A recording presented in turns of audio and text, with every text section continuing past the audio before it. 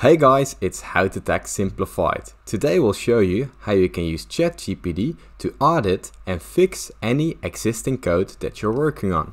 For example, I have the following code. Here I ask ChatGPT, can you find the problem with this code? And then you import the code that you're using after the following question. And from there, ChatGPT writes the code and checks if there are any problems. Now here it already found a typo in the line. Right here I typed system out print and then added umber instead of number. Now here you can see that it fixed the code for me.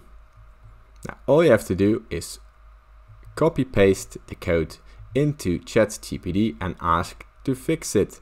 Now you can use this for any code and learn where you're making problems. If this tutorial has helped you by any chance, please leave a like and subscribe for more easy how to tech problems.